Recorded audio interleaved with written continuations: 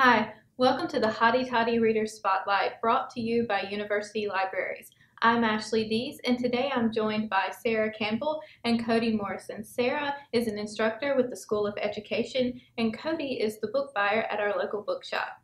Today they're going to discuss the book City of Thieves, and they're going to tell us what they found so interesting about it and why the members of the UM community should read it. So I think you should start and tell us why you recommended it to me. Sure. Well, I'm kind of a sucker for any kind of book that's set somewhere. You get the story of somebody else's life and somebody else's experience in another place that have no familiarity with.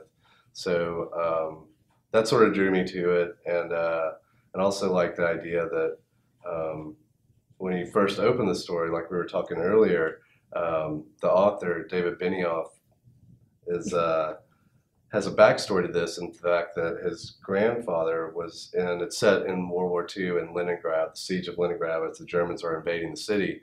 And there's an opening chapter where he's a flailing screenwriter and decides he wants to go back and see his grandfather and talk to him about his days in Leningrad.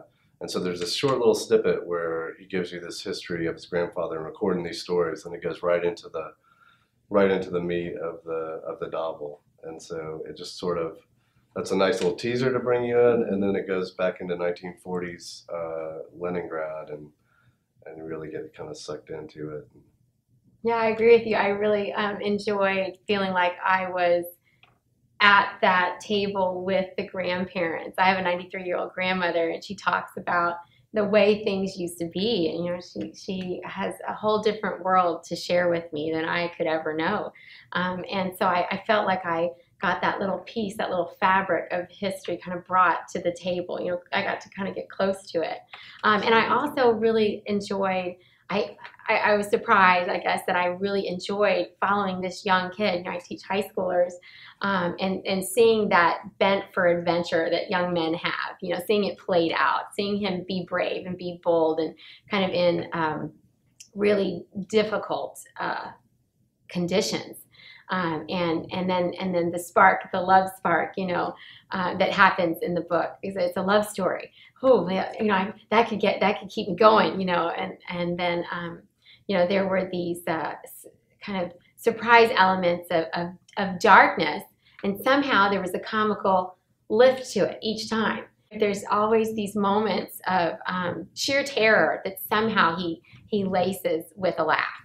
And yeah. I don't know how in the world he does that. And so I really could fly through the book, I didn't want to put it down. Yeah, it just really transports you to that, even though it's horrific because it's war. And, it starts out, that first sentence or so, he says, "I've never been so hungry or so cold." And you really experience everything they're going through during the siege and the terribleness of war and violence. And, you want to learn something, like I was saying. That's what sort of drew me in the first place, that and his family history.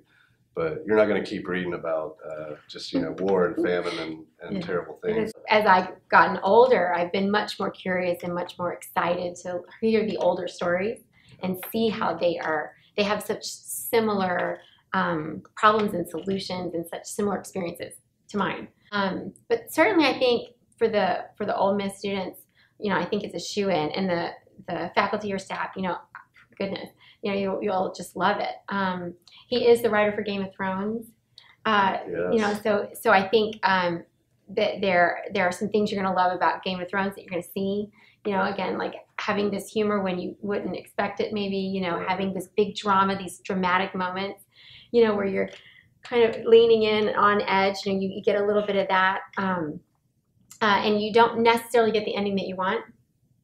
I think that's important. Yeah. Now, you don't want to be insulted as an audience member, right? Or as a reader. Right. And he doesn't insult you, but he makes you work to love the entire story, because you can't get everything. That's right. Can't have everything. That's another reason I like the book too. You don't want such a tidy ending that it feels forced, contrived, or skewed, too fake. So. But yeah, I think certainly college students could really appreciate, because they're really kind of getting maybe more into some of the history pieces, and they're kind of seeing how history repeats itself, and how one person's experience back then really could look like today. If you're interested in reading City of Thieves, please come by the J.D. Williams Library and check out a copy. Thank you.